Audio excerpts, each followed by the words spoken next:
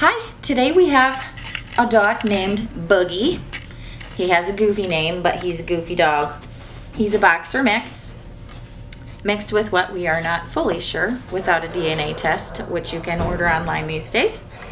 He is available for adoption. He's just under 7 months old. So he's a young boy and he's eager to learn, and he just wants a nice home to go home to. He needs to get out of this shelter and find his forever family. His adoption fee is only $100.